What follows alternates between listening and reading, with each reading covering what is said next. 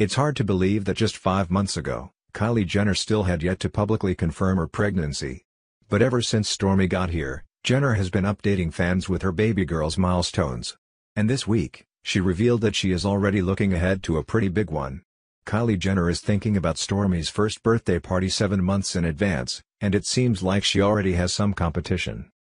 In a Snapchat story on Wednesday, Jenner shared a few musings regarding her first birthday plans for Stormi, who was born on February 1, 2018. Stormi is going to be 5 months this weekend, which really is tripping me out. That means we're halfway to a year. Almost, Jenner told her Snapchat followers. And I'm already thinking about her first birthday and how it's going to be epic, okay? I was gonna do super magical unicorn theme, but North and Penelope beat me to it, so I have to think of something else, she said.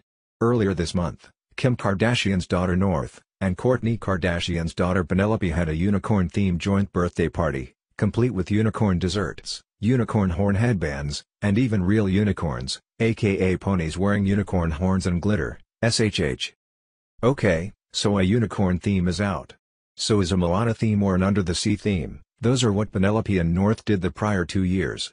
Luckily, a few fans tweeted their theme suggestions at Jenner, with a butterfly theme coming out on top. Butterflies are a motif in Jenner and Travis Scott's relationship,